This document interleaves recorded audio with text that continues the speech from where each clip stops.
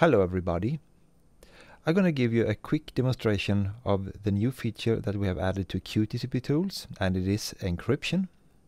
And I'm also going to show you a new tool called CuteKdmMaker that creates KDMs for cinemas so that your encrypted DCP can be played.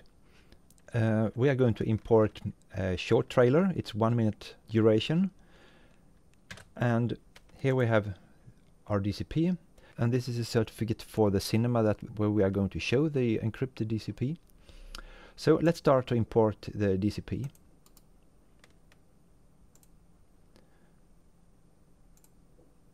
Select it, and now it's imported. The next thing to do is to encrypt it. Select the DCP folder and go to Export, CuteDCPTool, Repackage. I stick to the same composition name. The only thing I'm going to do is to check this box, repackage and encrypt.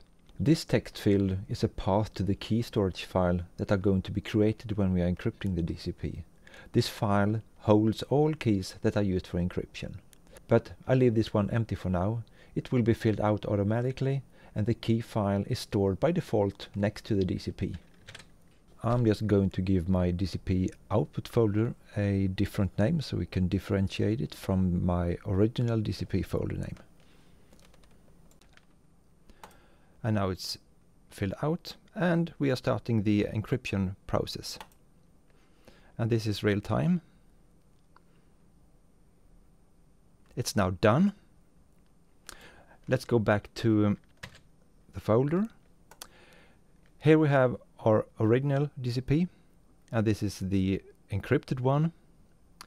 This is a certificate for the cinema, and this is the extra special file that holds all keys that is used for encryption.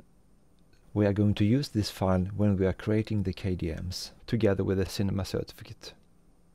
So let's open our new application, CuteKdmMaker. Okay, so let's start to add our key storage file that holds all keys that is used for encryption.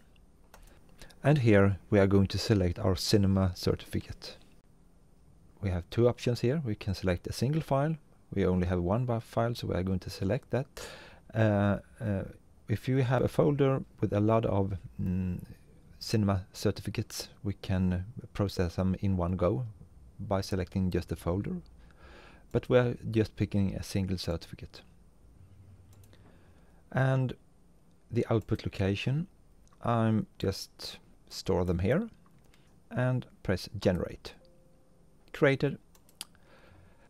Let's take a look at our created KDM. Here we have it, right here.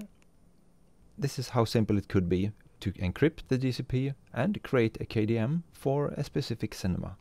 Alright, cheers, bye.